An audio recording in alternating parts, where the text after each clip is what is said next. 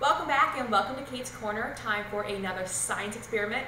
This one is the balloon rocket. You just need a few simple things. A balloon blowed up but not tied, that is key. You also need a straw, some string, and tape.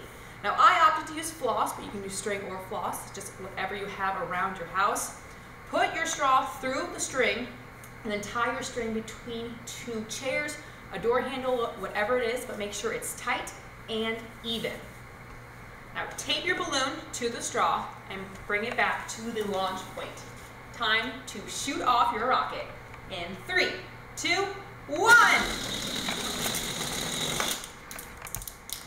So what makes the balloon shoot off like a rocket? Well, as the air is pushing out of the balloon, it creates a forward motion called thrust.